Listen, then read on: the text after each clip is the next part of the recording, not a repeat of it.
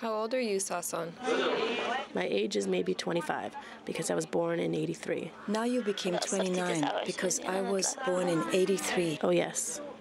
And your son, what is his name and what does he have? Mohammed Mihad. He has a brain problem. His 4 limbs, they all have the same problem. I'm always carrying him. My back is tired. Who treats you? I've let myself go. Who takes care of you? Nobody takes care of me. He is 4 years old now, and I'm not becoming pregnant so that I can take care of him. Yanar Mohammed, can you talk a little bit about the situation in Hawija, located for us in the country, and tell us how common this experience is elsewhere in the country as well?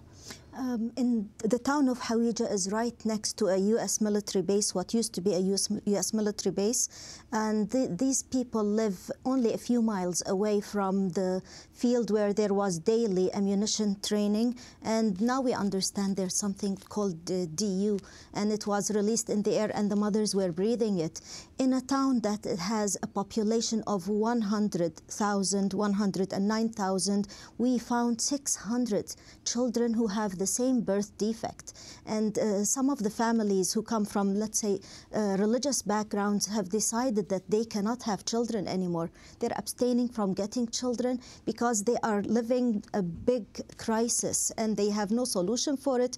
And the Iraqi government does not pay any social insurance for a handicapped or disabled baby because our law, which was written in Saddam's time, says a child has to be over 12 years old to be paid any social insurance. And all these children are less than 10 years old. They were born in the times when there was ammunition training in that U.S. military base. So the mothers, hundreds of mothers in Hawija, absolutely have nobody to refer to, nobody to be responsible of them.